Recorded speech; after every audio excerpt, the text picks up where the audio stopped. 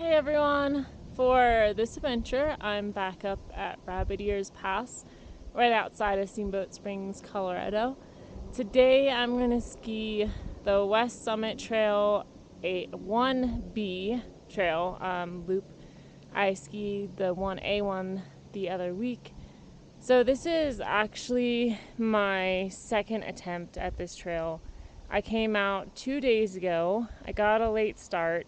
I didn't realize how hot it was going to be, and my skis were sticking like crazy. I lost count how many times I stopped and tried to declump all the snow and ice from my skis.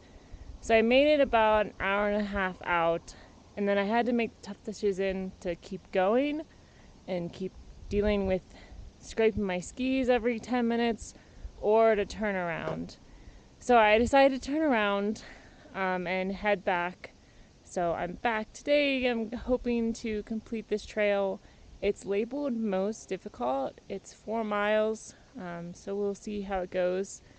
So some things I learned: adventures don't always go the way you planned, and know when to turn around, and always bring wax with you. So I waxed my skis and brought some extra with me, so hopefully it's gonna go well. It's already super hot out and it's only 9:30, but we're gonna give it a shot.